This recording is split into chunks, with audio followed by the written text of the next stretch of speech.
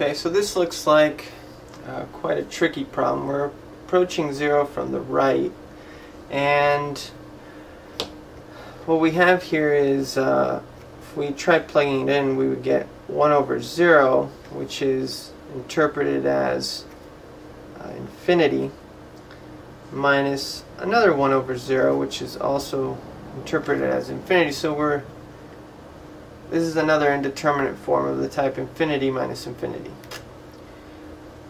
Okay, so the first thing that we should try to do, since we have two different fractions here, is to try to combine them into one fraction.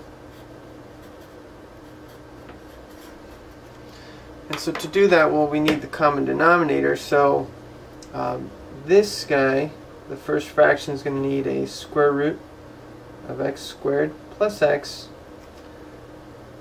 top and bottom. And this fraction, the second one's going to need a square root of x. Okay, so if I combine those two, well, I'm going to have one fraction with the denominator is going to be square root. Now, since they're both under the square root, I can just bring the x inside. So this would be, if I multiply the x inside, I would have x cubed plus x squared.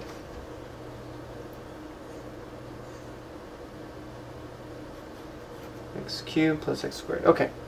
And then on top, I'm going to have x square root of x squared plus x minus square root of x. Okay, so this looks like quite a conundrum.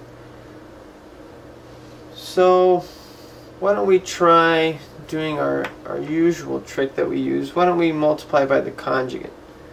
So if we multiply top and bottom by the conjugate, we would multiply by x squared, square root of x squared plus square root of x. Top and bottom.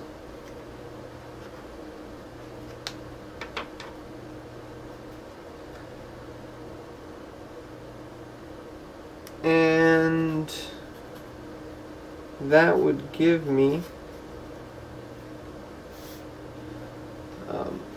on the numerator, I'm going to have x squared plus x minus x. And on the denominator, I'm just going to have square root of x cubed plus x squared times square root of x squared plus x plus square root of x.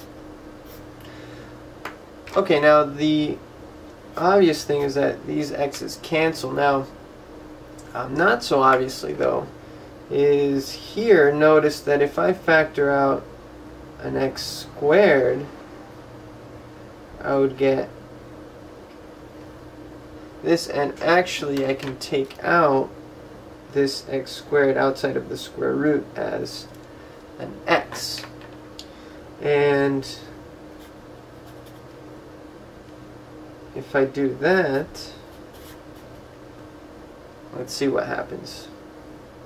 I'm going to have x squared over x square root of x plus 1 times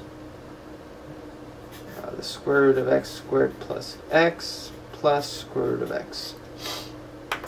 And so one of these is going to cancel with this one. And if I now plug in 0, I would get, here I have 1, 0 plus 0 plus 0. So on the numerator I would have 0. On the denominator I would also have 0. So this is still an indeterminate form, which means that I haven't quite solved the problem yet.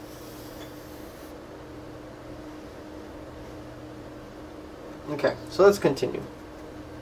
So let's rewrite it.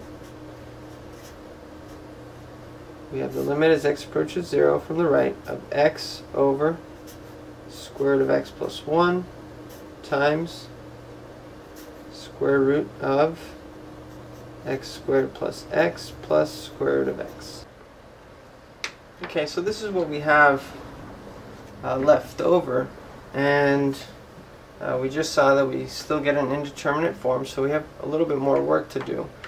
Now in calculus, well, sometimes we factor out funny things, and what we're going to do here is we're going to factor out a square root of x.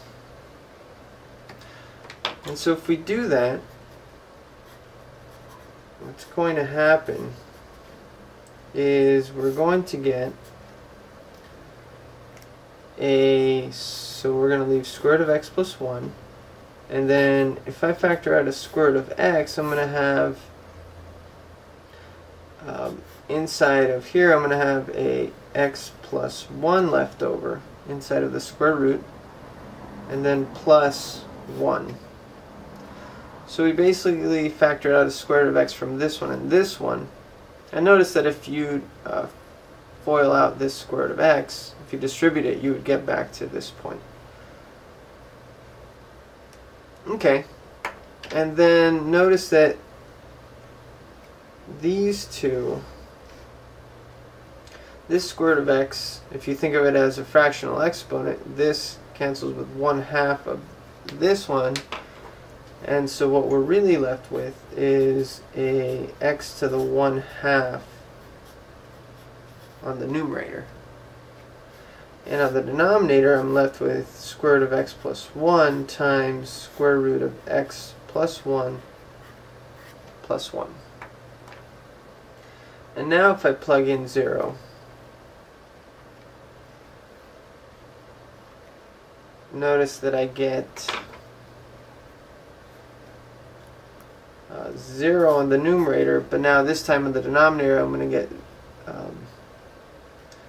0 plus 1 is 1, and then on the inside I get 2.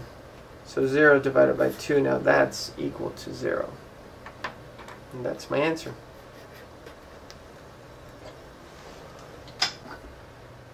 Now this happens sometimes in calculus. It should be noted that back here, this problem could have been made easier if in the very beginning we would have factored out a square root of x from this one.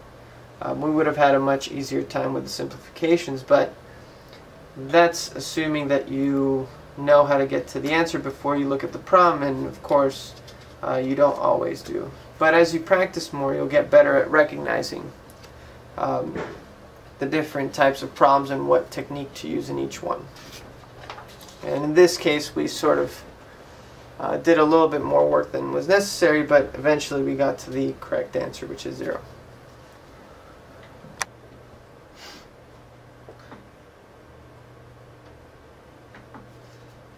Okay, so here we have a trigonometric limit. Now the first thing that we'll probably try is to switch cotangent and cosecant in terms of sine and cosine. And maybe that'll allow us to simplify something. Okay, so I know that cotangent is equal to cosine over sine, so let me do that. So let me rewrite it. Cosine over sine. Okay, so that's what cotangent is, and cosecant is 1 over sine. Okay, and if I do my tortilla here, I would get that this is equal to the limit as x approaches pi over 2 of sine x cosine x over sine x. And these guys cancel, and if I now plug in pi over 2 here, I would get that the limit is equal to 0.